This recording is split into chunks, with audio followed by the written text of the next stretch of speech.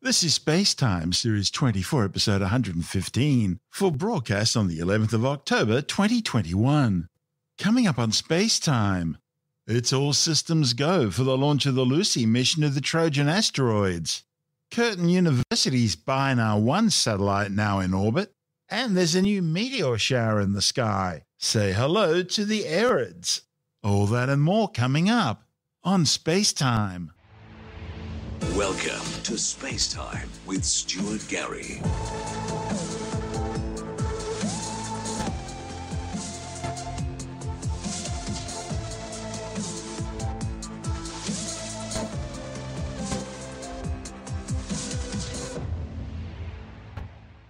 Mission managers at NASA say all systems are go for this week's launch of the Lucy spacecraft, which will explore Jupiter's mysterious Trojan asteroids. Named after characters in Greek mythology, these asteroids circle the Sun in two swarms, with one group leading ahead of Jupiter in its orbital path, while the other trails behind the gas giant. Lucy will be the first spacecraft to visit these vast asteroid fields. By studying these Trojans up close, scientists hope to hone their theories on how our solar system's planets formed 4.6 billion years ago, and how they ended up in their current configuration.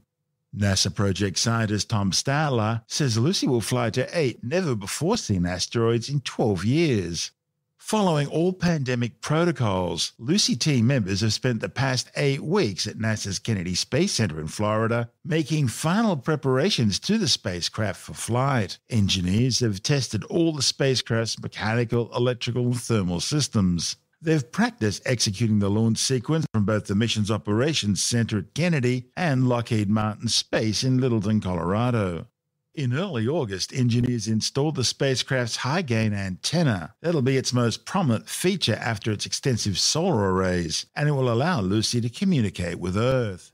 Then, on September the 18th, propulsion engineers finished filling Lucy's fuel tanks with some 725 kilograms of liquid hydrazine and liquid oxygen, which will make up some 40% of the mass of the spacecraft.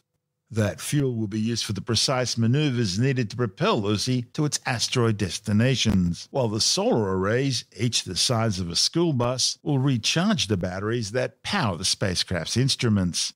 Engineers have now powered up all Lucy spacecraft systems in preparation for mission launch. At this stage, Lucy's slated to blast off on Saturday aboard a United Launch Alliance Atlas V 401 rocket from Space Launch Complex 41 at the Cape Canaveral Space Force Station in Florida.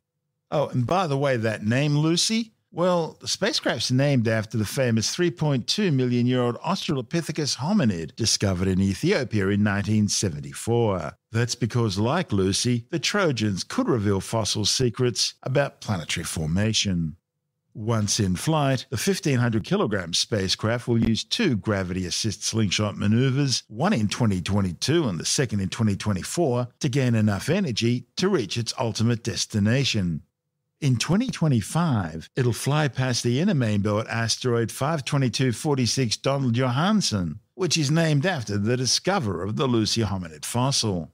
Then in 2027, it'll arrive at the Lagrangian L4 Trojan cloud, which orbits about 60 degrees ahead of Jupiter's orbit around the Sun.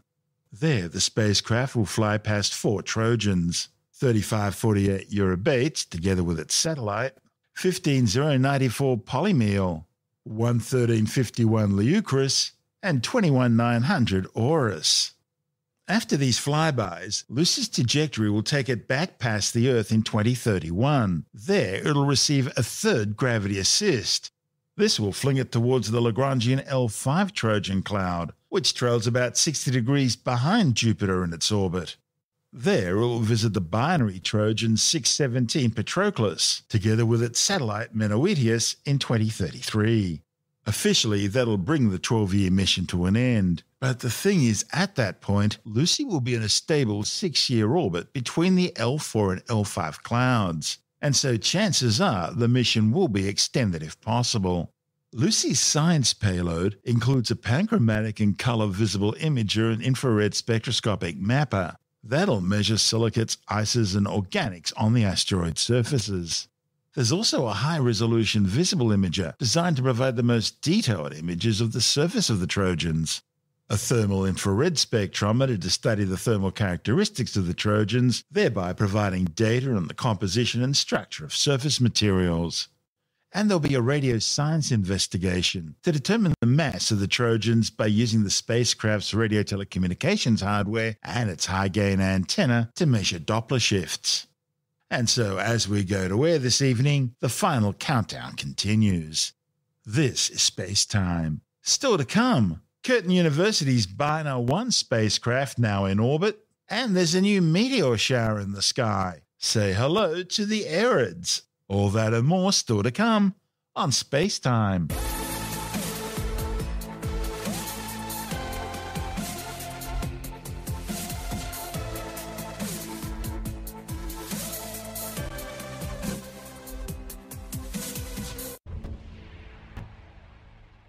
Curtin University's Bina 1 spacecraft has now been released into orbit from the International Space Station.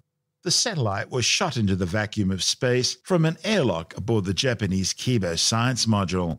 The 1.5 kilogram spacecraft was flown to the International Space Station aboard the SpaceX CRS-23 Dragon cargo ship, which had launched aboard a Falcon 9 rocket from the Cape Canaveral Space Force Station in Florida in late August. Bina 1 is the first of 7 satellites Curtin University are planning to send up over the next 18 months. Mission scientist Professor Phil Bland says the spacecraft will be used to evaluate new electronics, which will ultimately be incorporated into a new lunar mission, which is slated to fly in 2025. JAXA, the Japanese Space Agency, gave us a live feed from the space station and from their mission control, and so we could see it all ready to go. And they actually got us to say go when it was ready to go, and that was really exciting. And then we saw it get blipped out into space, which was just amazing. And then to see the satellites, there were 3 deployed at the same time against the clouds looking down from space, was just awesome. Really special moment. So how do they actually deploy them? Because you're in space, there's a vacuum there. So they've got in the Japanese module on the space station is called Kibo. And they've got a little kind of airlock there for this purpose. And then there's a robot arm that brings out the kind of rack or the box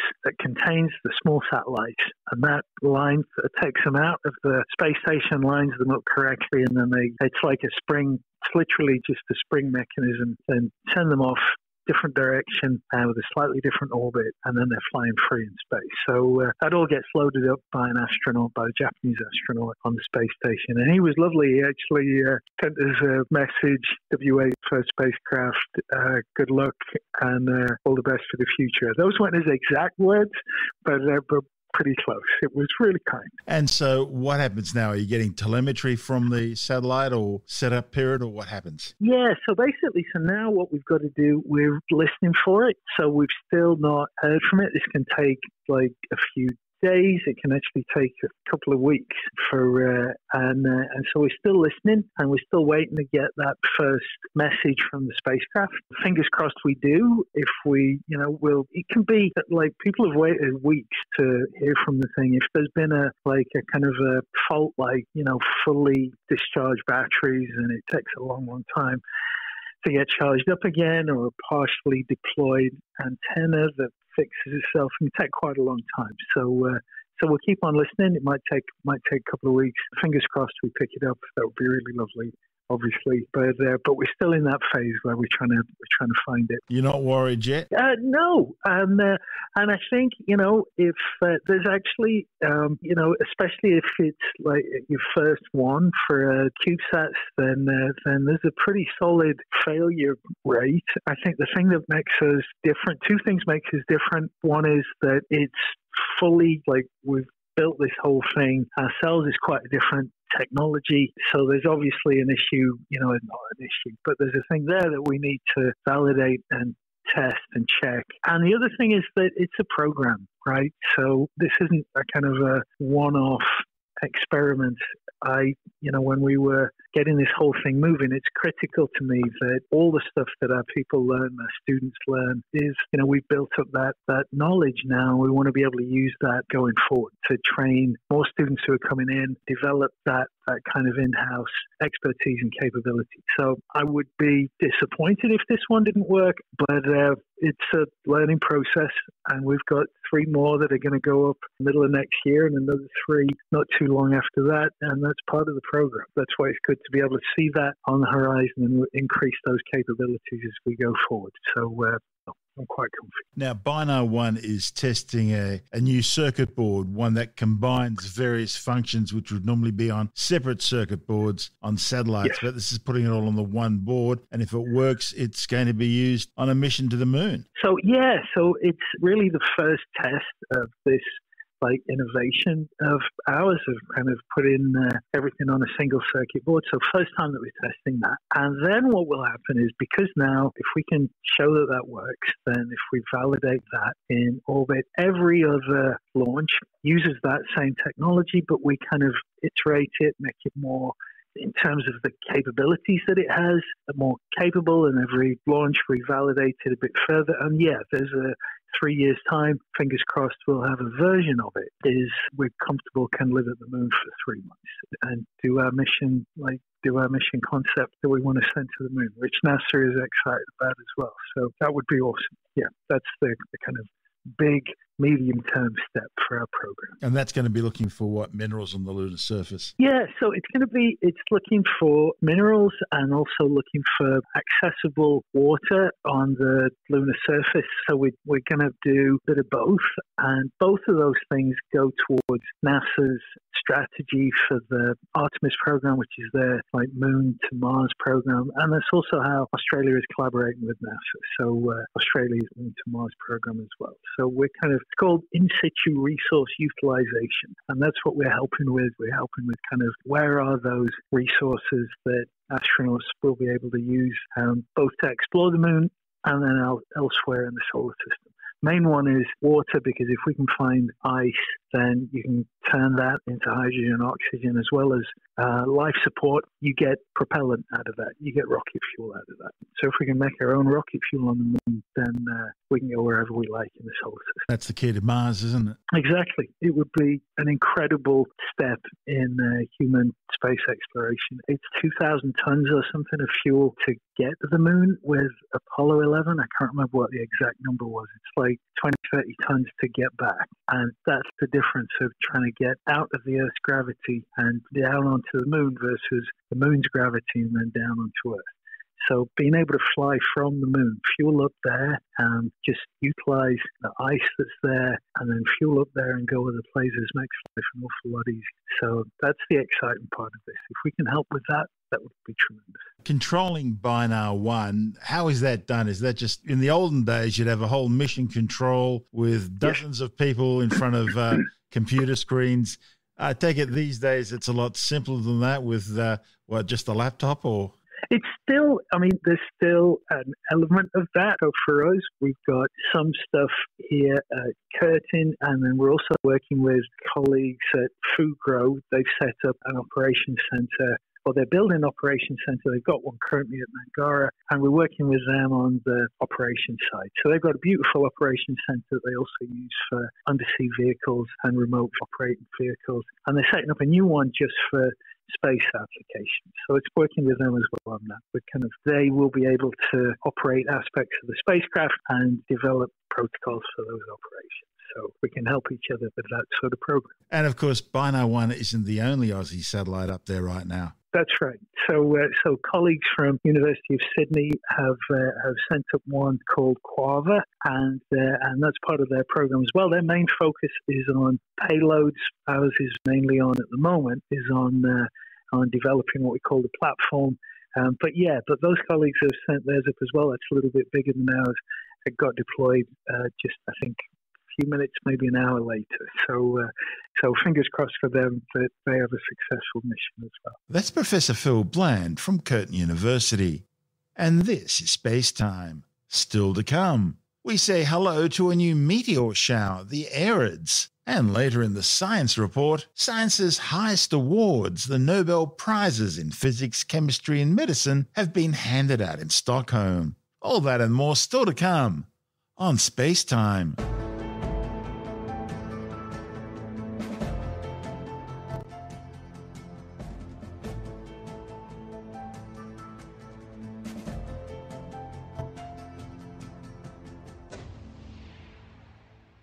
October is already a busy month with 3 major meteor showers.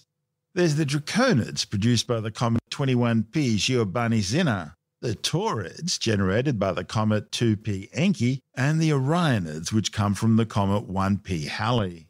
And now there could be a fourth. Say hello to the Arid meteor shower, which may make itself known this week, if you're far enough south. The showers generated by debris from the short-period comet 15P Finlay. It reached perihelion on July the 13th as it travels on its 6.5-year orbit around the Sun. Now, Earth's orbit intersects the comet's debris trail early this month, with the radiant, that is the apparent position in the sky where the meteors seem to originate from, being in the southern constellation of Ara, the Altar.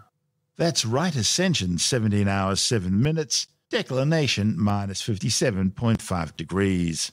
Astronomers have been wondering for years why this nearby comet doesn't produce periodic displays of meteors. Well, the long wait appears to be over, with early observations looking promising following reports of 13 meteors an hour. And even if you miss out this year, chances are the Arid meteor shower will grow as the debris trail spreads itself out over time. This is SpaceTime.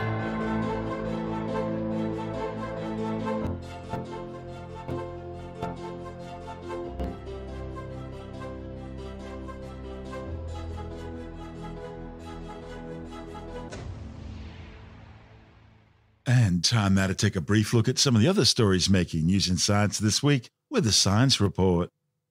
The 2021 Nobel Prize in Physics has been awarded to Syukuro Minabe, Klaus Hasselmann and Giorgio Parisi in Stockholm.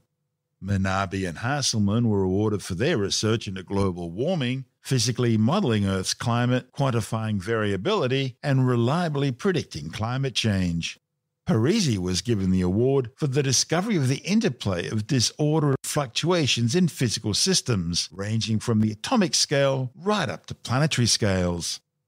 Meanwhile, the Nobel Prize in Chemistry has been awarded to Benjamin List and David Macmillan for creating a tool to construct molecules which generated a new technique called asymmetric organocatalysis, which is now widely used for the production of drugs and other chemicals. The new technique, which was developed independently by each of the scientists, allows manufacturers to streamline drug production for things like depression and respiratory system infections. And David Julius and Adem Patapoutane were awarded the Nobel Prize for Medicine for their discovery of receptors in the skin that sense temperature and touch. Their findings, which were also carried out independently, could pave the way for a new generation of painkillers. The work helped show how humans convert the physical impact from heat or touch into nerve impulses that allow you to perceive and adapt to the world around you. The only glitch was the poor journalism displayed by Australia's Channel 9 News, which described the award as the Nobel Peace Prize for Medicine. Maybe there was a 2-for-1 deal between Stockholm and Oslo that we don't know about. New research warns that the number of threatened Australian native bee species is expected to increase by nearly 500% as a direct result of the devastating Black Summer bushfires in 2019-2020. The findings, reported in the journal Global Change Biology, are based on a study of 553 invertebrate species. The study by scientists with Flinders University looked at about a third of Australia's known bee species to assess the long-term environmental damage caused by the disaster. Well, if you have a dog, you probably already know this, but new research shows that pooches are especially good with words, can learn the names of their toys at a speed and scale comparable to that of a 1-year-old human child. A report in the Journal of the Royal Society Open Science says researchers recruited 6 border collies from across the world who already knew the names of many of their toys. These dogs went through several experiments where their owners were asked to teach them the names of new toys over a week. After a week, the dogs were tested by being asked to fetch their new toys from another room. Not only could the dogs memorize the name of 12 new toys with a high rate of success, 5 could still remember their names a month afterwards, and 4 could still remember after 2 months. A new study has found that the more people believe in conspiracy theories, the worse they perform on critical thinking tests. Conspiracy theories are nothing new. And of course, there are lots of real conspiracies out there, many nowadays propagated by the media itself to push a particular political cause, and the truth be damned. Critical thinking is the objective analysis and evaluation of the information you're given, and it requires a number of cognitive skills.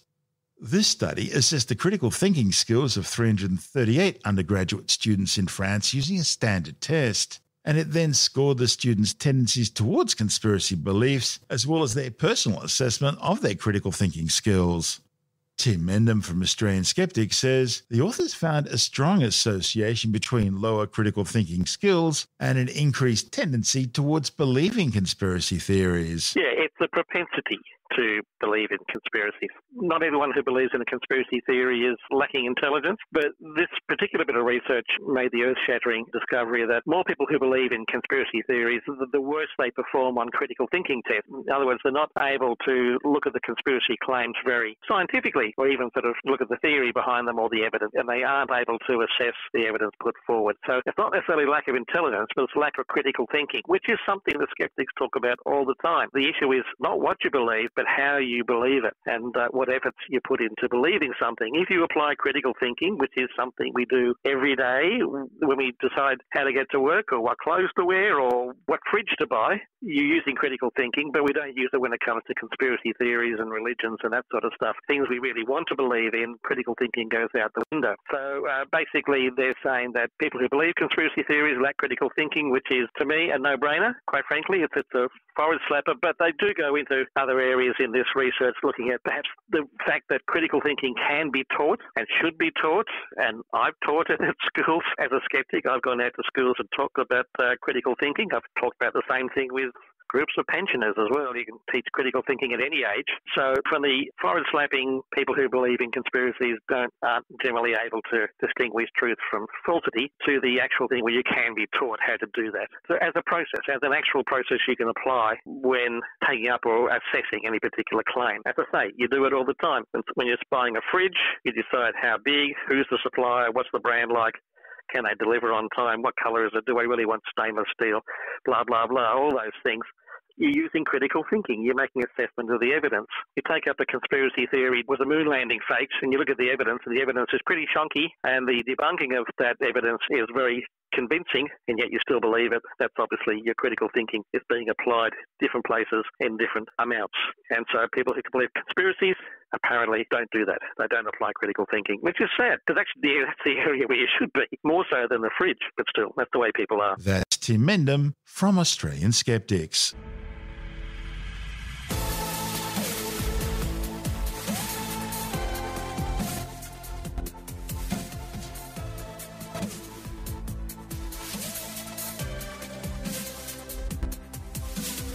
And that's the show for now. SpaceTime is available every Monday, Wednesday and Friday through Apple Podcasts, iTunes, Stitcher, Google Podcast, Pocket Casts, Spotify, Acast, Amazon Music, Bytes.com, SoundCloud, YouTube, your favorite podcast download provider, and from spacetimewithstuartgary.com. SpaceTime's also broadcast through the National Science Foundation on Science Zone Radio and on both iHeartRadio and TuneIn Radio. And you can help to support our show by visiting the SpaceTime store for a range of promotional merchandising goodies, or by becoming a SpaceTime patron, which gives you access to triple-episode commercial-free versions of the show, as well as lots of bonus audio content which doesn't go to air, access to our exclusive Facebook group, and other rewards. Just go to spacetimewithstuartgary.com for full details. And if you want more SpaceTime, please check out our blog, where you'll find all the stuff we couldn't fit in the show, as well as heaps of images, news stories, loads of videos, and things on the web I find interesting or amusing. Just go to spacetimewithstuartgary.tumblr.com. That's all one word, and that's Tumblr without the E. You can also follow us through @StuartGary on Twitter, at SpaceTime with Stuart Gary on Instagram, through our SpaceTime YouTube channel, and on Facebook, just go to facebook.com/SpaceTime with Stuart Gary. And SpaceTime is brought to you in collaboration with Australian Sky and Telescope magazine, your window on the universe. You've been listening to SpaceTime with Stuart Gary. This has been another quality podcast production from Bytes.com.